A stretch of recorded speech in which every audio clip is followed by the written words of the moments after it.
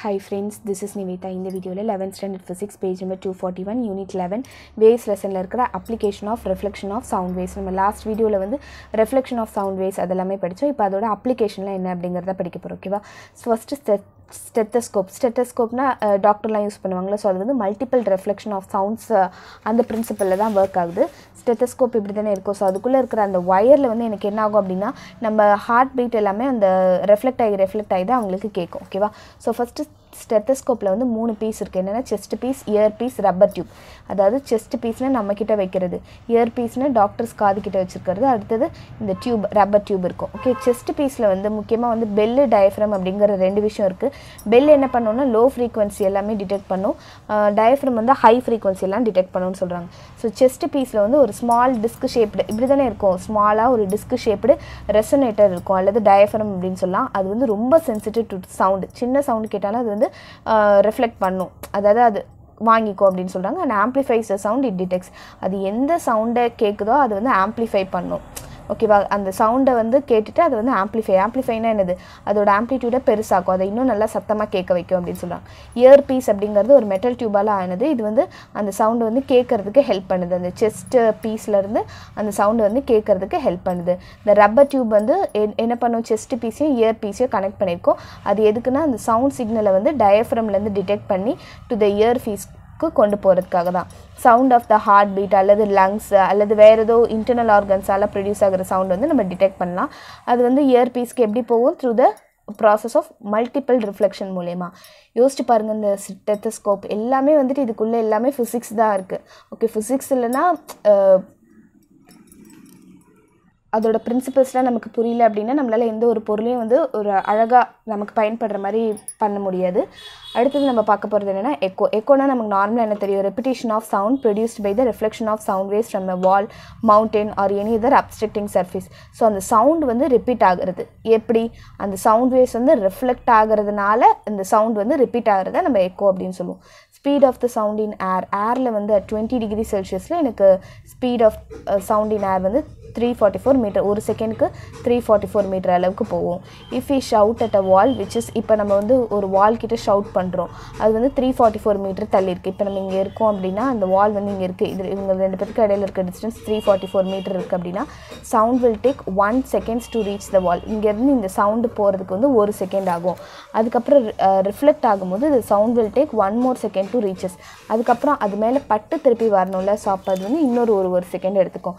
Therefore we here the echo in. So அப்போ அந்த டிஸ்டன்ஸில் இருக்கும்போது நம்மளால் 2 செகண்ட்ஸ்க்கு அப்புறம் நம்மளோட எக்கோவை கேட்க முடியும் அப்படின்னு சொல்கிறாங்க. அடுத்தது சயின்டிஸ்ட் வந்து என்ன எஸ்டிமேட் பண்ணியிருக்காங்க அப்படின்னா, இப்போ 2 சவுண்டு வந்து நம்மளால் ப்ராப்பராக கேட்க முடியும். எப்போ அப்படின்னா, இப்போ 2 சவுண்டுக்கு இடையில வந்து இருக்கிற டைம் கேப் வந்து ஒரு வேளை 0.1 செகண்டாக இருந்தது அப்படின்னு சொன்னால் நம்ம அந்த 2 சவுண்டையும் வந்து ஒரே நேரத்தில் கேட்க முடியும் அப்படின்னு சொல்கிறாங்க. இப்போ இது வந்து ஒரு ஃபார்முலா. ஓகே, நம்ம சின்ன கிளாஸில் படிச்சிருப்போம்ல, velocity equal to distance divided by time அப்படின்னு சொல்லிட்டு. ஸோ இந்த இடத்துல எக்கோவை பொறுத்தவரை டிஸ்டன்ஸ் அப்படிங்கிறது என்னது, இதிலேருந்து இது வரைக்கும் இருக்க டிஸ்டன்ஸ் இது டி, இங்கேருந்து இங்கேயும் வரணும்ல, நம்ம காதுக்கும் கேட்கணும்ல, அப்போ அது வந்து 2D அப்படின்னு வரும். So distance travelled 2D divided by time taken எவ்வளோ டி அப்படின்னு சொல்கிறாங்க. இப்போ இந்த இடத்துல வந்து 2Dயோட வேல்யூ என்ன அப்படின்னா 2D is equal to velocity into time அப்படின்னு வரும். ஸோ அப்போ வெலாசிட்டி என்னது நமக்கு 344, அங்கே தானே கொடுத்துருந்தாங்க 344 மீட்டர் பர் செகண்ட் பவர் -1 சொல்லிட்டு, அது இன்ட்டு இந்த டைம் டேக்கன் எவ்வளோ, ஒருவேளை நம்ம 0.1 செகண்ட்னு எடுத்துக்கணும்னா 34.4 மீட்டர் அப்படின்னு வரும். ஓகே, அந்த 2Dயோட டிஸ்டன்ஸ் வந்து 34.4 மீட்டர் அப்படின்னு இருக்கும். அப்போ அந்த டிஸ்டன்ஸ்ன்னு பார்க்கும்போது இந்த டிவைடட் பை 2 பண்ணிங்கன்னா கேன்சல் பண்ணிங்கன்னா 17.2 மீட்டர்னு வரும். அதாவது இப்போ ஒரு வேளை உங்களுக்கு அந்த வெலாசிட்டி ஆஃப் த சவுண்ட் வந்து 344 மீட்டர் பர் செகண்டாக இருந்ததுன்னா அந்த இது ரெண்டுத்துக்கும் இடையில இருக்கிற டிஸ்டன்ஸ் வந்து உங்களுக்கு என்னவா இருக்கும்னு சொல்கிறாங்க, 17.2 மீட்டராக இருக்கும்னு சொல்கிறாங்க. ஓகே, அதாவது இதுலேருந்து உங்களுக்கு என்ன சொல்ல வராங்க அப்படின்னா, minimum distance for a sound reflecting. இப்போ உங்களுக்கு மினிமமாக உங்களுக்கு எக்கோ கேட்கணும் அப்படின்னா 20 டிகிரி செல்சியஸில் நீங்கள் வந்து 17.2 மீட்டர் தள்ளி இருந்தீங்கன்னா உங்களுக்கு வந்து கேட்கும் அப்படின்னு சொல்கிறாங்க. அடுத்தது வந்து இந்த ரெஃப்ளெக்ஷன் ஆஃப் சவுண்ட் வேவ்ஸ்லாம் எந்த இடத்துல யூஸ் பண்ணுறாங்க அப்படின்னா sonar, sound navigation and ranging அந்த சிஸ்டமில்.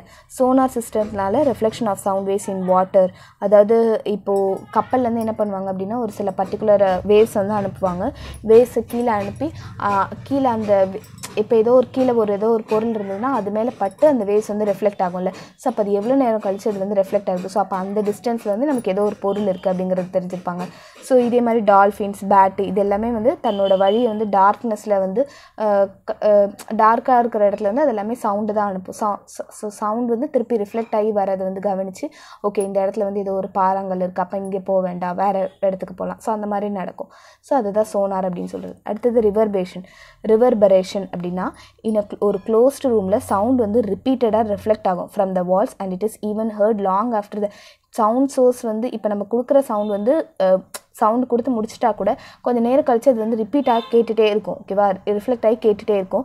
ஸோ இந்த மாதிரி ரெசிடியூவல் சவுண்ட்னா மீதமுள்ள சவுண்டு ரிமைனிங் இன் ஒரு என்க்ளோஷர்னா ஒரு க்ளோஸ்டு ரூமில் அந்த multiple reflection of sound waves காரணமாக நமக்கு கேட்குறது தான் நம்ம ரிவர்பரேஷன் அப்படின்னு சொல்லுவோம்.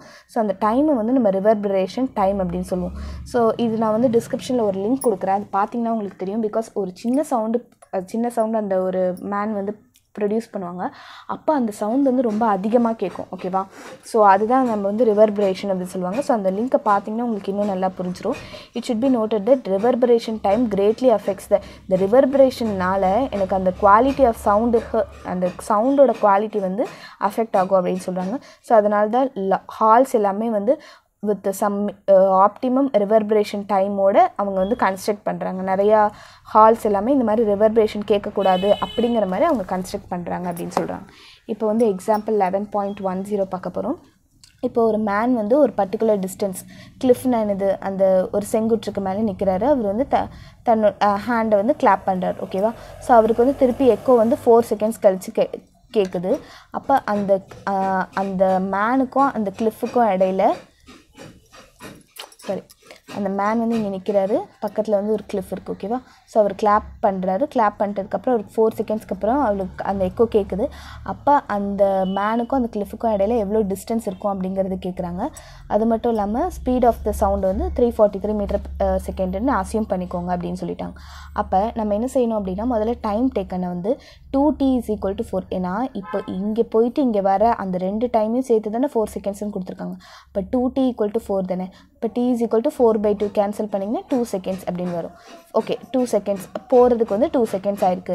அப்போ எனக்கு டிஸ்டன்ஸ் தான் கேட்குறாங்க. நார்மலாக எனக்கு என்ன தெரியும், வெலாசிட்டி = டிஸ்டன்ஸ் பை டைம்னு ஒரு ஃபார்முலா தெரியுமா. இப்போ டிஸ்டன்ஸ் தானே கேட்குறாங்க. இப்போ டிஸ்டன்ஸ் = வெலாசிட்டி இன்ட்டு டைம்னு ஒரு ஃபார்முலா எடுத்துக்கலாமா. வெலாசிட்டி இன்ட்டு டைம், வெலாசிட்டி அவங்களே கொடுத்துட்டாங்க 343 மீட்டர் இன்ட்டு செகண்ட்ஸ் வந்து 2 செகண்ட்ஸ். ஸோ இது ரெண்டுத்தையும் மல்டிப்ளை பண்ணிங்கன்னா 686 metre. So can you understand. இப்போ நமக்கு ஒரு எக்கோ வந்து கேட்குது. நம்ம வந்துட்டு ஜஸ்ட்டு மேத்தமெட்டிக்ஸ் ஃபிசிக்ஸ் மூலியமாகவே நம்மளால் வந்து எனக்கும் அந்த கிளிஃபுக்கும் இடையில இருக்கிற அந்த ஒரு டிஸ்டன்ஸை என்னால் கேல்குலேட் பண்ண முடியுது. Can you understand the beauty of physics. So அதுதான் இந்த மாதிரி சம்மு. அடுத்தது வந்து நம்ம சவுண்ட் வேஸே வந்து கிளாஸிஃபை பண்ணலாம். என்னென்னா இன்ஃப்ராசானிக், ஆடிபிள், அல்ட்ராசானிக் அப்படின்னு சொல்லிட்டு. இன்ஃப்ராசானிக் அப்படின்னா என்னென்னா ஃப்ரீக்வன்சி பிலோ 20 ஹெர்ட்ஸ்க்கு கீழே இருந்ததுன்னா அதை இன்ஃப்ராசானிக் அப்படின்னு சொல்லுவாங்க. இந்த வேவ்ஸ் எல்லாமே வந்து எர்த்குவேக் ப்ரொடியூஸ் ஆகும்போது வரும். ஹியூமன் பீயிங்ஸால் இந்த ஃப்ரீக்வன்சியை கேட்க முடியாது. ஸ்னேக்ஸாலலாம் இது கேட்க முடியும். ஆடிபிள் வேவ்ஸ் அப்படிங்கிறது 20 ஹெர்ட்ஸ்லேருந்து 20,000 ஹெர்ட்ஸ் வரைக்கும் இருக்கிறது. இது வந்து மனுஷனால் கேட்கக்கூடிய சவுண்ட்ஸ் தான். அல்ட்ராசானிக் அப்படிங்கிறது greater than 20 கிலோ ஹெர்ட்ஸ்க்கு மேலே இருந்ததுன்னா அதுதான் நம்ம வந்து அல்ட்ராசானிக் அப்படின்னு சொல்லுவோம். ஸோ இது வந்து ஹியூமன் பீயிங்ஸால் கேட்க முடியாது. Bats can produce and here, இந்த மாதிரியான இதெல்லாமே பேட்ஸ் ப்ரொடியூஸ் பண்ணும் அப்படின்னு சொல்கிறாங்க. ஓகே, ஸோ அடுத்தது வந்து சூப்பர்சானிக் ஸ்பீட் அப்படின்னா என்னென்னா ஒரு object moving with the speed greater than speed of the sound. இப்போ நார்மலாக ஒரு சவுண்டுக்குன்னு ஒரு ஸ்பீட் இருக்கும்ல, அந்த ஸ்பீடை விட ஏதோ ஒரு ஆப்ஜெக்ட் வந்து அதை விட ஸ்பீடாக போச்சு அப்படின்னா அதை நம்ம சூப்பர்சானிக் ஸ்பீட் அப்படின்னு சொல்லுவோம். புரியுதா, ஒரு ஆப்ஜெக்ட் ஒரு பர்டிகுலர் சவுண்டை விட அதிகமான ஒரு ஸ்பீடில் போச்சுன்னா அதுதான் நம்ம சூப்பர்சானிக் ஸ்பீடுன்னு சொல்லுவோம். மார்ச் நம்பர் அப்படின்னா என்ன அர்த்தம்னா it is a ratio of velocity of source to the velocity of the sound. So அந்த சோர்ஸோட velocity divided by velocity of the sound தான் நம்ம மார்ச் நம்பர் அப்படின்னு சொல்லுவோம். தேங்க்யூ ஃபார் வாட்சிங். இந்த வீடியோ உங்களுக்கு பிடிச்சிருந்தா லைக் பண்ணுங்கள், ஷேர் பண்ணுங்கள், சப்ஸ்கிரைப் டு மை சேனல். ஏதாவது கமெண்ட்ஸ் இருந்தால் ப்ளீஸ் கமெண்ட்ஸில் லீவ் பண்ணுங்கள். உங்கள் ஒவ்வொருத்தரோட கமெண்ட்ஸும் எனக்கு ரொம்ப முக்கியம். தேங்க்யூ ஃபார் வாட்சிங்.